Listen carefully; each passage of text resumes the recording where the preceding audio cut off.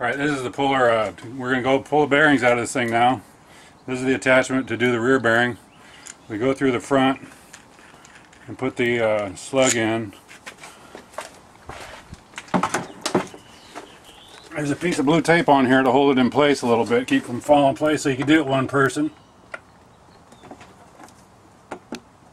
Fits pretty tight. Fits nice in that front bearing, but it's going to pull through around the back. Poke the tool through.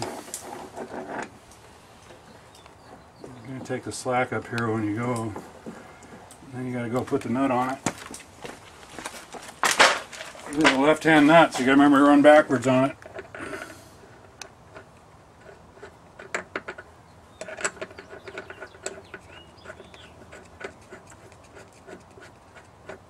Doesn't have to be tight, just run it down. This is the late model style seal assembly. Didn't have this circlip. The earlier ones and most of the 3000, all the 3000, 4000 have this circlip right here. It does require some internal and retaining ring pliers. I have some budget ones I could throw in there in the kit. They're just ground needle nose that'll work. Squeeze them together, squeeze together those holes and get the retaining ring out. Say that's only on the 3000, 4000.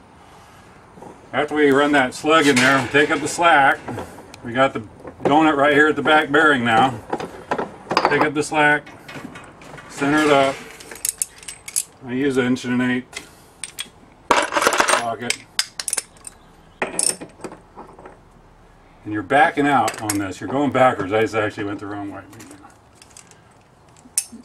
You're going backwards on this, and you're pulling it out.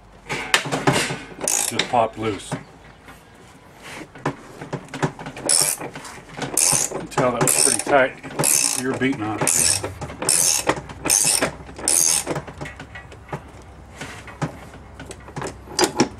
And there you have it. The spacer tube came out there with it.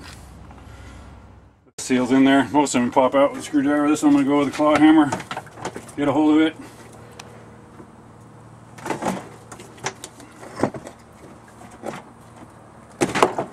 Out of there. Shoot a little penetrant on there. And we're going to go for it. We'll put our tool up here to this side. We'll go around with a plate on the back side.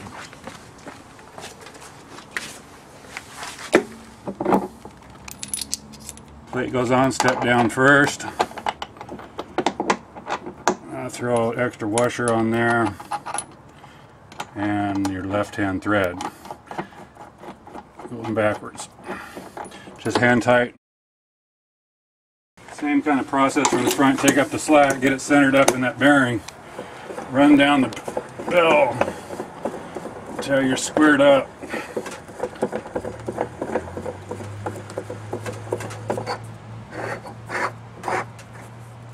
Take up the slack and get it centered up.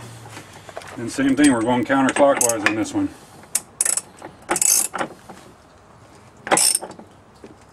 Good luck popping this out with a rubber hammer like they show in some deal. See? You gotta do some serious driving. I can't imagine using a PVC drift on that.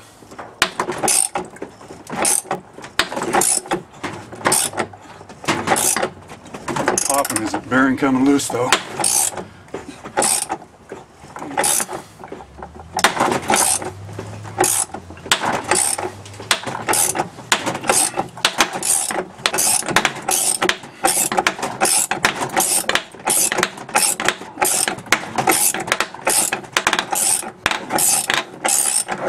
And there you have it.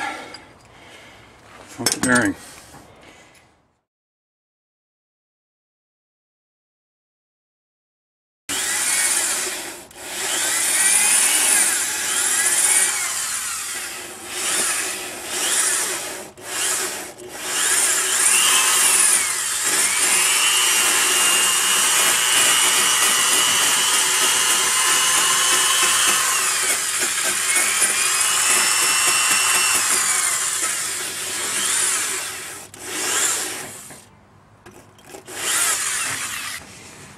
You got to make sure these drain holes are clear. I've got a piece of tool I'm going to start including in my puller kits. There's two of them. One of them's right here. Punch that through, make sure it's clear. These are in case a little water gets by. You want it to drain.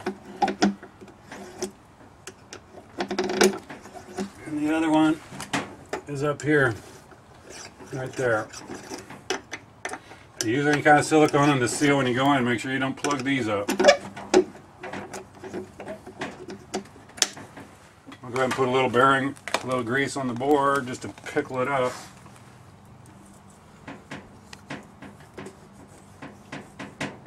Prevent any corrosion in the future. Not a bunch, just a little bit.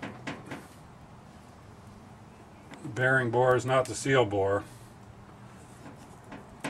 Just a film on the bearing bores.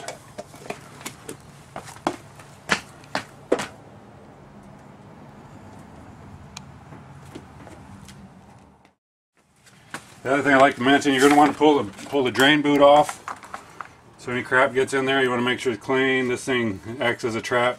Make sure it gets in your pump. It's a good idea just to have it clean going together.